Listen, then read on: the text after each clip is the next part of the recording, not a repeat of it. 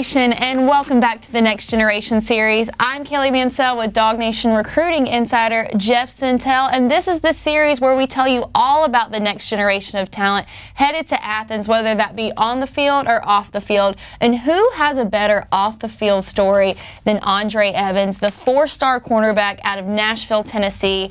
I feel like the early guys that we do in these series are the ones that have a tremendous backstory. So for Ondre Evans, where did that transformative moment happen? Yeah, Kaylee, I know a lot of folks will sit there and look at our next gens and think, oh, we got their playbook figured out. They're going from highest rated to on down. It's really not the case. Ondre's got a story that will probably put that gold glint into your hair right now, because it's really going to – there's a lot of players here in this class that, especially some of the ones we're going to talk about with these segments today, in terms of transformation is what happens. And I'm not just talking about on the football field. With Ondre, I'm talking about a guy that at the end of his junior year, he maybe had the chance to go to like Arkansas or NC State. That's really good, but it's also amazing given where Dre was 2 or 3 years prior to that. And he gets into a situation where, I'm sure you've seen the movie Blind Side, feels a little bit like that with a little bit of spin in terms of he's in a football desert. He's working out. A gentleman in his family, Joe Stanford, kind of catch him and they say, this is a way where we can kind of transform his life.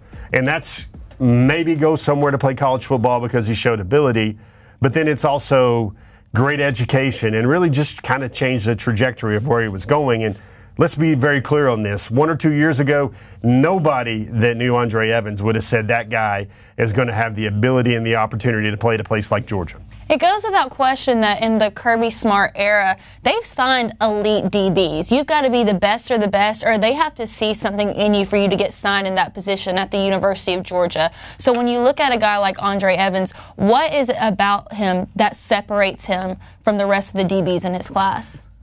Kirby's got a type, Will Muschamp's got a type, and really it's length and size and speed. Ondre's about 10.6, 10.55 in the 100. Folks, that's really fast. There's a connection there with new transfer wide receiver London Humphreys. They went to the same high school. They ran track together. But for him, there's a measure of physicality. And there's a point in this story where it was really good. Like we talked about the transformation he made. Well, what happens is Joe, who owns the D1 facility in Nashville, if you're not familiar with it, that's a kind of a training complex, a brand where young high school players, young football players can get kind of college level training to kind of unlock their potential. And Joe got him in terms of with a contact that has an NFL background in the Nashville area, and they worked every day to do something to make him better. And he was a totally different player in about 2 or 3 months, to the fact where Alabama, LSU, and Georgia, Texas, all the heavyweights then wanted him. And he chooses LSU. And he was kind of good with LSU, but then he sees what's happening at LSU defensively. And then Georgia kind of stays on him. He goes to a Georgia practice, and he's like, this is where I need to be.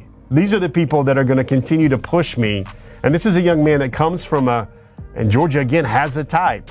They find a guy like Ondre Evans that may be a top 100 overall recruit, but a guy that has a fire inside of him that's like, everything I've gotten, I've worked for. I've built myself. There's no sense of entitlement. And he watches a Georgia practice, and you want to talk about transformation, is he walks away from that practice saying, that's the environment, those are the coaches, that's where I need to be the best football player I can be. It was almost a question of he could not go to college and not be at a place like Georgia. So at the time that we're filming this, it is the Thursday before St. Patrick's Day, one of my all-time favorite holidays, but I don't think any holiday could top a flip miss. And like you mentioned, Ondre Evans was an LSU flip. Yeah. Who was primarily responsible for making that happen? I'm going to tell you, Georgia fans, you should probably raise a beverage when you watch Syracuse football this fall, because there's a lot of players in this class where Fran Brown has his hands all over him. And Fran Brown was kind of relentless in recruiting him. I remember Glenn Schumann goes up to Nashville and kind of bird dogs him and says, you can play at our level, you can play for us, but you got to come to camp. And he comes to camp and he makes that offer committable. But then Fran Brown, he had a type. He wanted a really fast guy, and he just kept recruiting Ondre. He was kind of relentless, and Ondre was kind of like, I'm good with LSU, but then he's like, come on, man.